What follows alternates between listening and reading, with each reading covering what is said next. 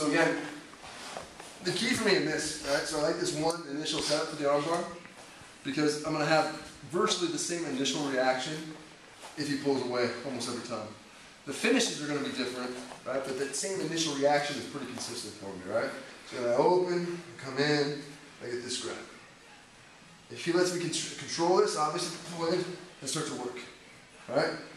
If I start to control it and he rips that out, my reaction is almost always the same, right? So I still have this connection.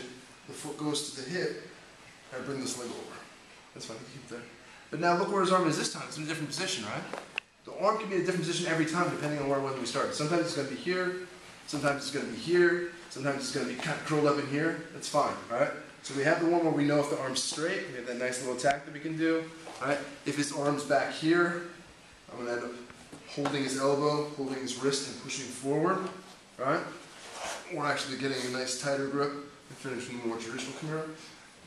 Sometimes when it's like in the middle here, it's kind of jumped up. Instead of going for these other attacks, I'll just control a little bit. I'll rock back, bring my leg out, and go over. All right, and this is when we start working up all of our fatal plata setups, right? Now from here, again, there's different approaches if the arm's here, different approaches if the arm's here, but there's still attacks from all these different angles, right? The key for me to make all of this as easy as possible is hooking that forearm. This way.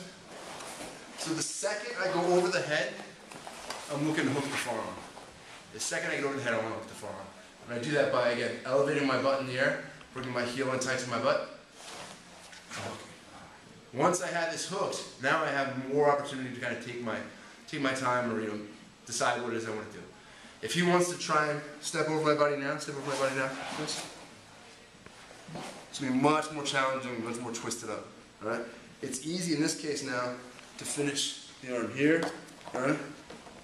All right? Or it's also easy where we can end up attacking the forearm, where I swing, finish this way. All right? So we have different options. But again, the key isn't so much what the fatal plata that I'm worried about, it's more the reaction. So it's work kind of as a drill. We grab, I pull, he pulls out. Oh, don't say that in jiu-jitsu. Right. He removes his arm forcibly. Alright? And I come through. Right? Again, I always have to be careful if he starts to try and jump over me. So if I'm in a situation here, I can block. Right? So go ahead and come back on. Once I'm here, butt up in the air, heel towards my own butt, hook the forearm. Now I have my choice. This time his arm's on this side, sit up, finish. His arm comes to this side, hold the elbow, control.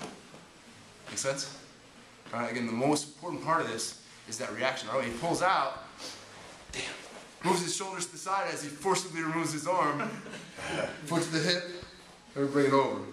And we're expecting him to potentially try and jump over us, so we have to prepare for it. Make sense? Yep. Cool, let's go.